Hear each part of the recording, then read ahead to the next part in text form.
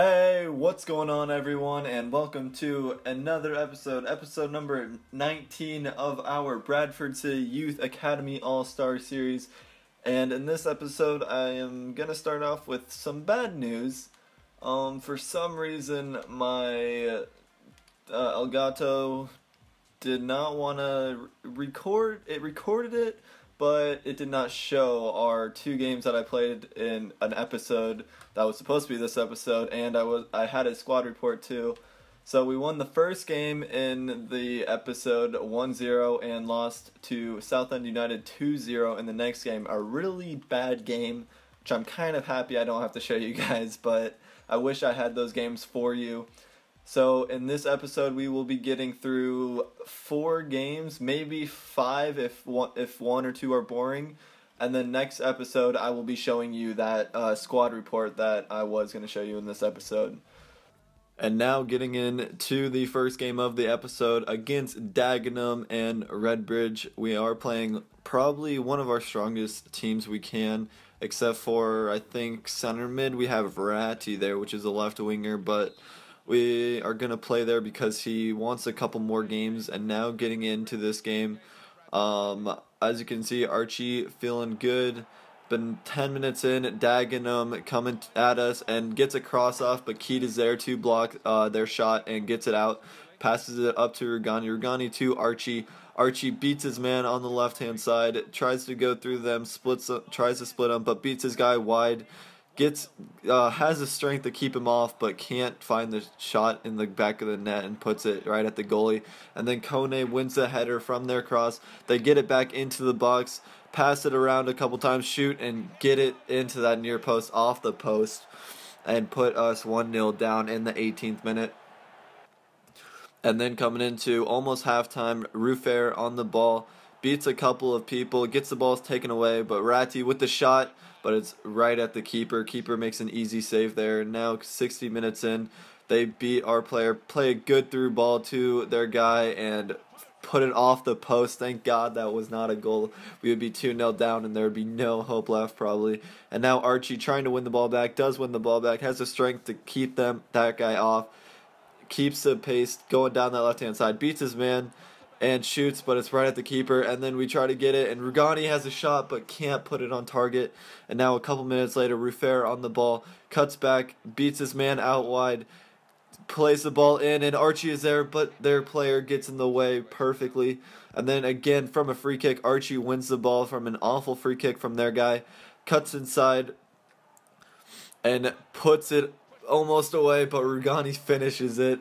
Rugani put it in the middle of the keeper, puts it right across the goal, and then Rugani is there. Look at this again. Archie tries the shot, makes the keeper, and Rugani is there, gets taken out while he shoots, but who cares? A goal's a goal. Look at that. His left leg just gets taken out, but he maintains to score the goal. And look at that. What a goal by Rugani. His first of the season. And that's how the game would end. We would tie that game 1-0, or 1-1, 1-0. And then we do go ahead and sim this game, so we can get 5 games in this episode. And we are against Plymouth at home, so I thought it was a good time to sim. And they are in like 7th place, so we should be able to get hopefully a win in this game. So far, 25 minutes in, nothing happening, but Archie does get the goal in the 27th minute. Archie doing it in simulated games as well as in when we play. Now 60 minutes in, nothing happening. They get a goal. Smalley gets a goal from them. Hopefully we can get a second. 83 minutes in, nothing happening. 87, 88th minute, Archie gets a goal and finds the winner. Heck yeah, Archie gets his second goal of the game to put us up 2-1 in that game.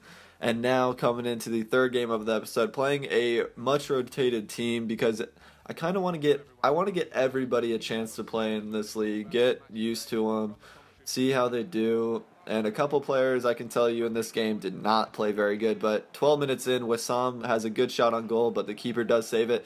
And then from the corner, 15 minutes in, Warren heads the ball in the back of the net. The keeper was in no man's land, and Warren just puts it easy into the back of the net where the keeper should have been. But he kind of just came up for it and did not win the ball.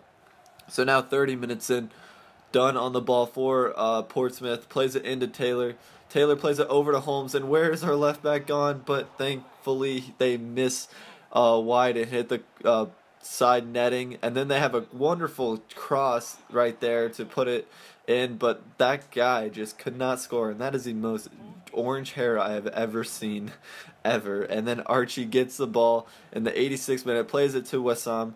Wissam, not the paciest player, getting found out, but puts it in the back of the net anyways with his right foot, past the keeper, finesse shot with his right there, and makes it 2-0 to put us in the lead and hopefully secure the win. As you can see, everyone is so excited because we would go ahead and win this game, and Wallace can't do anything about it. And here is the goal again. As you can see, he just takes his time and just finesses it with his right foot in the back of the net.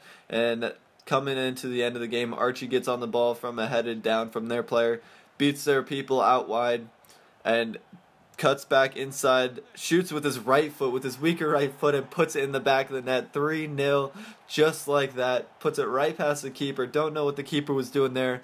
Let's see the replay of this. Beats his guy with the fake shot, then puts it in the keeper. What is he doing there? They gotta fix keepers in this game or something. But coming into the next game, we do put Oyal in the net because I think he was in the last game, and he did not concede a goal. I'm not sure if he was in the last. I'm pretty sure he was in the last game. But now coming into the 23rd minute, Brentford with a good opportunity to shoot, but Oyal is there. The backup keeper is there to make a great save. And then coming into halftime, Bizot gets on the ball, plays it in to Archie, a good through ball to see his player through. And he does shoot and puts it in the back of the net. Could have went sweaty there, but decided to leave it to Archie, and Archie puts it past the keeper near post and puts us into the lead. As you can see, Rugani was calling for it, but I didn't feel the sweat there, so Archie just put it in, and that is his 10th goal of the season so far. Good track to get close to how much Brush had last year. And then coming in right after halftime, Brentford have a good spell on the ball, passing it into our box and just keeping it, shoots, and Oyal is there, and then Kone heads it off the line, but Brentford still have it, headed it down, and Oyal saves it again with his legs, and then saves it to make it go out wide. Oyal is doing it all in this game, and now Archie has the strength to put that man off, passes a good ball in there, and Rugani has a chance, but hits the post. Rugani could not find the back of the net with that shot, and then Brentford come back in the 71st minute, and Molina with a great tackle there to keep us into the game, and then another opportunity, but they do hit the post, but it was offside, so it wouldn't have mattered even if they scored, and that is how the game would end. Oyal again with the clean sheet, so we do put him into this game because you can't take someone out that's hot. Like, Svensson is going to have to take a break so Oyal can do his thing until he concedes. So coming into this game against Walsall, away from home, they have a shot, but Oyal is there again to make the save. Now 15 minutes in, they do pass a good through ball from them to play Bradshaw in, and Oyal, thankfully, it just went above the goal. Oyal couldn't do anything about that one, but then again, Oyal with a great save there. It was offsides, but still he did not know that. A good save by Oyal to keep us level in this game, and now only 2 minutes later we are absolutely awful defensively. Oyal makes another great save, and then they head it over the bar. Oyal just doing it all because we could not get anything, and look at that unluckiness. Oyal makes another save. What a keeper. Look at that. 7 shots, 5 on target, 60% possession for them. We were getting dominated in this game. We had 4 shots, 2 on target, and then coming in right after halftime, they have another good spell on the ball, have a shot, but Oyal is there to save it, and we do clear that one. Now 60 minutes in, they have a cross, or about to have a cross maybe. Their guy is just doing our guy out wide, and then passes it to his near guy. They are just killing us. Look at that possession. And then we do head that one out. Ford gets on the ball for them. Kinsella, now they're just passing around our box. We can't do anything. They're Barcelona right now. We can't do anything. But then Bizot gets the header out. They keep the pressure on by heading it back in. They keep the ball. Look at this. Look at this play. And then they shoot. And that was so close to going in. Oh my gosh. And now 65 minutes in, Molina tries to get on the ball. They have a shot, but Oyal tries to keep it out. and then Warren spills it into our no net, and that's how Oyal is gonna lose his clean sheet by a stupid own goal. He was having such a good game, and then he just lets it go through his legs, saves it, but then they get their guys there, and then Archie's just like, I've had it. I'm just gonna score real quick. I can't, like, we're getting so dominated right now, so I was just like, let's just go with Archie. And Archie, he does what he wants. He scores 72nd minute to put us 1-1 and gives us the tie. And that is how the episode will end. We are in third place, 1 point behind the leaders, Sheffield United and Crew Alexandra.